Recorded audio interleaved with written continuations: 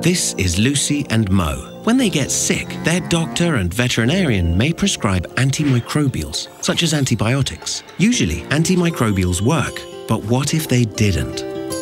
Antimicrobials can lose their healing power due to antimicrobial resistance, or AMR.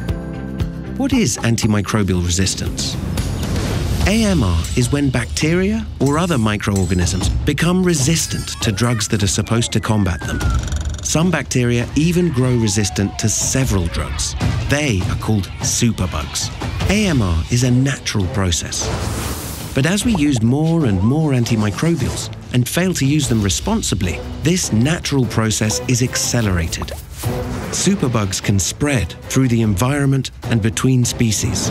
When they spread, we lose precious tools against infectious diseases and run out of options to cure people, animals, and plants. Each year, more than 1 million people die because of the rising number of superbugs. And this is without counting animal suffering and losses. What can we do to fight antimicrobial resistance? We all have a part to play in curbing its spread.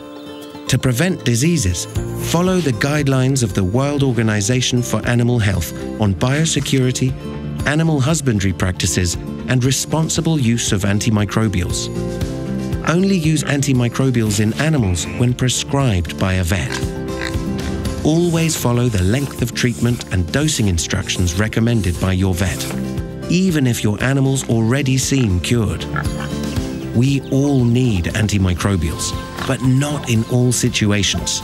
Let's make sure they remain effective for generations to come.